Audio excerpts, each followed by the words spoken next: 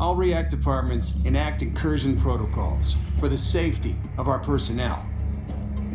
Concentrated areas of parasite activity are called hot zones.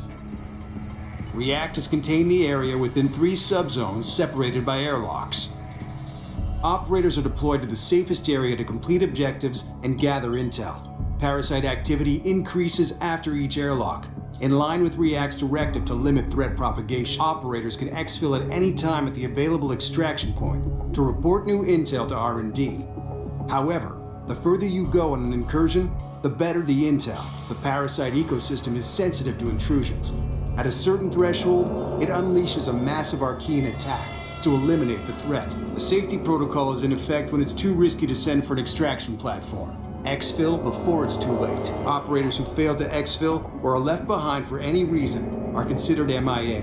A stasis device is activated on MIAs to protect them from the parasite.